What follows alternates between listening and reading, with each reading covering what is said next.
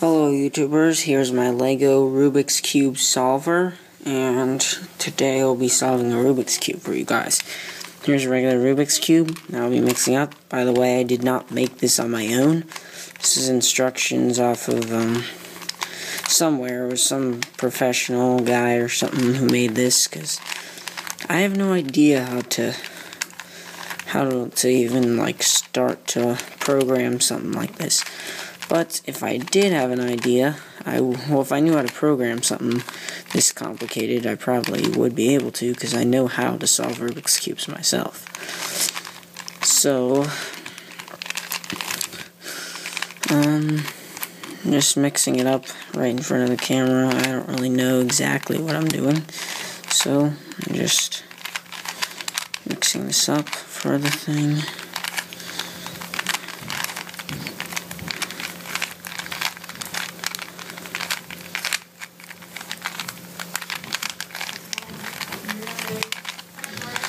Completely randomly mixed up, and yeah, so you turn on the NXT and then you start the program. It's gonna know there's no cube, and it says insert cube. It might mess up a couple times, but yeah, nothing's perfect. So, yeah. I just made it because I thought it was pretty cool, so.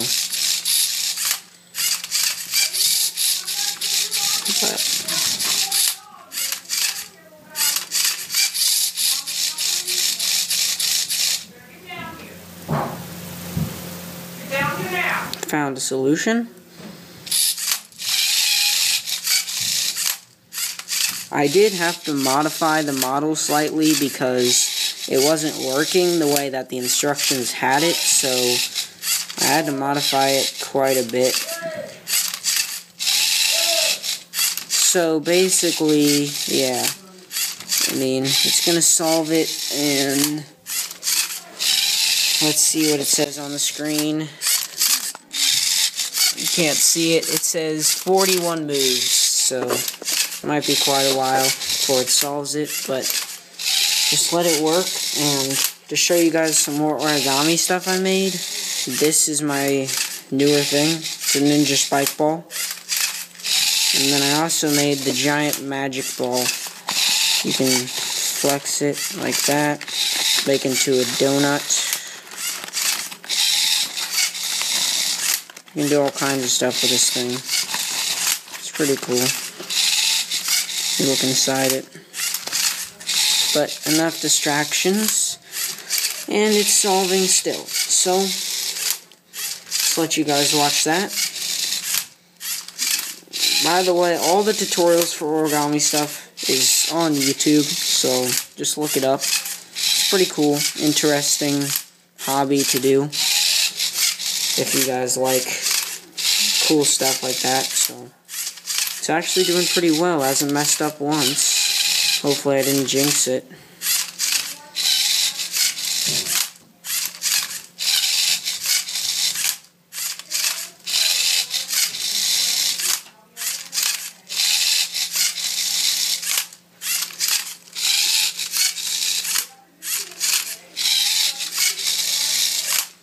Maybe it messed up.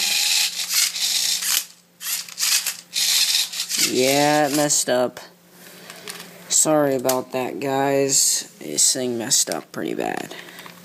Just wondering what was going on. Huh. Oh, it was just a couple moves off. There you go, I just twisted it a couple times. So, it solved it most of the way. I'm not going to take the credit for that. But, yeah.